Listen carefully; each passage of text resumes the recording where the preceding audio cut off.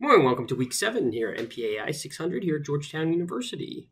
Announcements, just their next in-person is March 6th. That's for groups 4, 5, and 6. So that'll be at 9 p.m. Eastern Standard Time, Sunday, March 6th. And then, excuse me, what I'm going to also do is a job talk afterward. I'm going to talk about careers in the federal government, careers in the intelligence community, careers in the private sector, onto that as part. So if you're not in those groups, I would still recommend attending, at least coming on at 10:30 so we can talk in detail about that.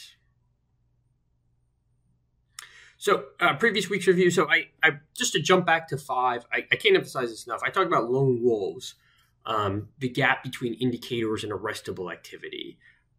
That is a good part of your final. And it's how do we solve that? So someone's on the radar of law enforcement, as you saw in the EU documentary, as you saw in some of those case studies, but there's not enough to arrest. How do we solve that problem? Or do we solve that problem? So just think about that going forward. So as we go into the criminal intelligence, you saw Dr. Lemieux's article, was CompStat the decisive factor?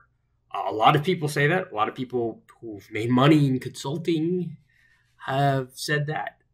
And CompStat wasn't a computer program, it was just an array of accountability for individual police. Again, it focused factors, but there was altered reports. Every time you incentivize, whether it's in criminal activity or in teachers and standardized tests, you're going to find some nefarious activity, or people are going to juice the numbers one way or another to achieve a monetary compensation.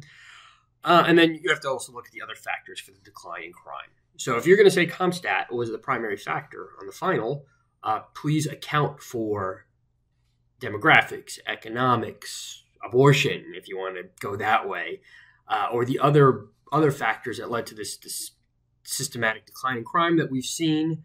And then as we're thinking, we're seeing this increase in crime, ask why, right? So if you're looking at this from a social scientist, there was some variable that led to a decrease in crime, and that variable is now absent in the last few weeks, or few years, I should say, because of we see that increase.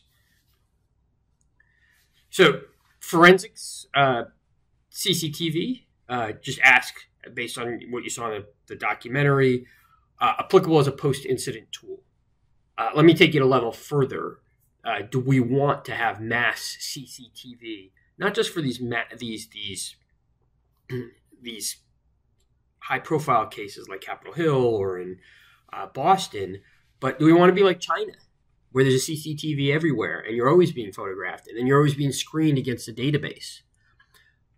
There are positive aspects of that. If you've engaged in criminal activity or you are a wanted suspect, you cannot hide.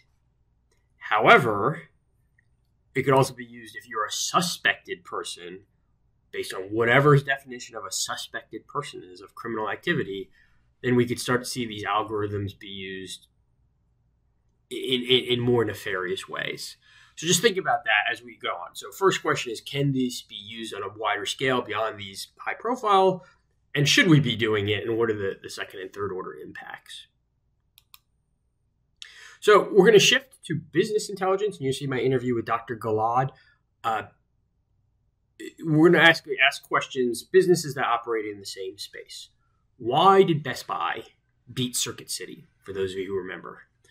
Why in the DC area and most urban areas does CVS, the drugstore, beat out Rite Aid and Walgreens, which had to consolidate? Why is CVS dominant? Why did so many other retailers like Woolworth and Sears go by the way of the wayside, but Target and Walmart survived? I mean, they both had to face Amazon and e-commerce, but Target and Walmart are thriving. Sears, I don't think you can find many Sears, and I don't think you can find many Woolworths around. Why? What were the factors? What were the variables? So that's something to consider. And then applications to national security issues from the business community.